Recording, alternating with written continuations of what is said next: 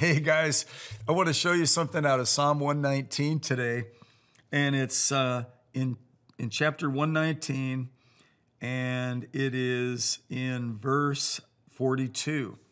And he says, "So I will have an answer for him who reproaches me, for I trust in your word." Wow. Now, Psalm 119 is alphabetized according to the Hebrew alphabet. Aleph, Beth, Gimel, it goes on all the way through the alphabet. And it has these really tasty meditations and awesome prayers relating to God's word. And this is the chapter that says the entrance of his word gives light, it gives understanding to the simple. This is the chapter famously that says, "Thy word is a lamp unto my feet and a light to my path." And it's brilliant. This is the biggest chapter in the Bible. It's about right in the center of my Bible. And there's a lot of meat on the bone here. This is helpful. And he says, I'm going to have answers for him who reproaches me. That would be, one would be, comes to mind is what it says in Revelation 12, that the accuser of the brethren that accuses us before God day and night. I've read Job and reread Job, and he got pummeled by the lies of the devil, but Job didn't have the advantage like we do of the accumulation and the development of the scriptures like we do. And yet, by the grace of God, Job endured. Job is awesome for that. He's a great example of somebody who's been through stuff and he came through to the other side and God restored him. And he said, "No purpose of yours can be thwarted." So I don't know what you women or men or kids or new Christians or seasoned, long distance runners are dealing with, but God does. And I'm telling you, his word is to be trusted. And in fact, it says here, "So I will have an answer." It says, "May your loving kindnesses also come to me, O Lord, your salvation according to your word. So I will have an answer for him who reproaches me, for I trust in your word." I trust in your word. "And do not take the word of truth utterly out of my mouth, for I wait for your ordinances." Now, this reinforces something we see in 2 Timothy chapter 3, verse 16, that Paul the Apostle said to Timothy, who is his real sincere and legitimate son in the faith and was a pastor of a local church in his area.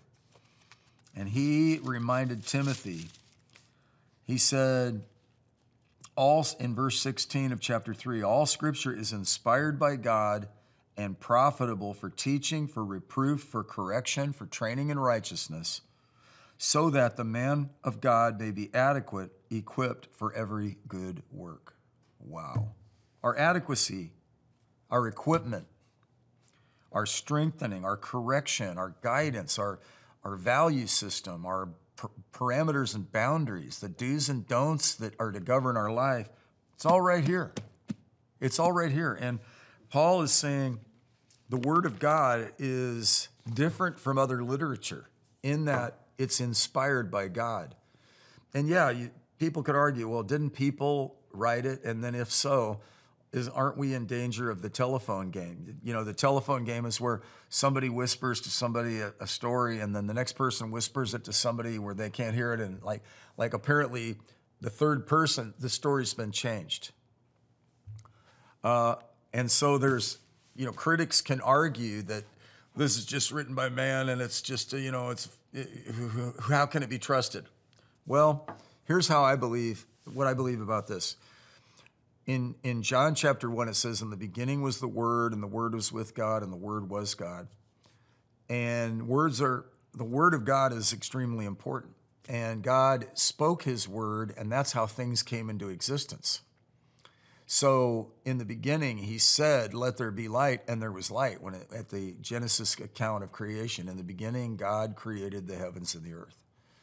We see then that it was from him speaking the word.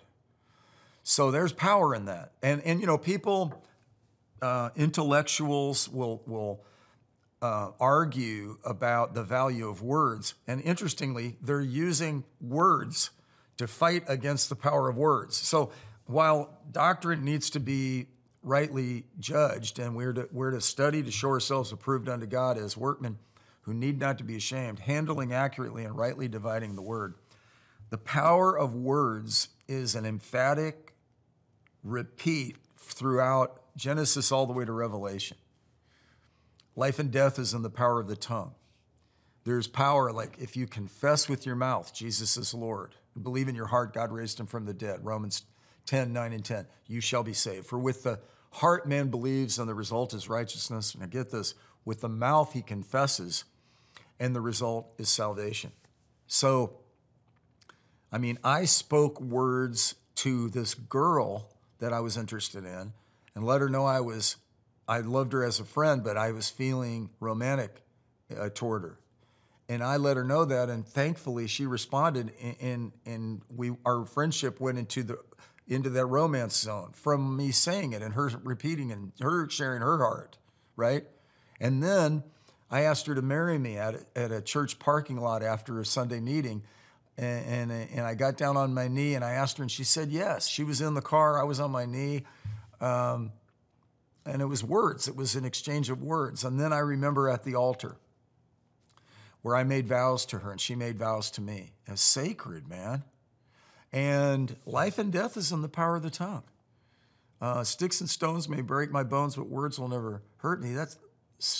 Whoever said that is, what? You know, words have power.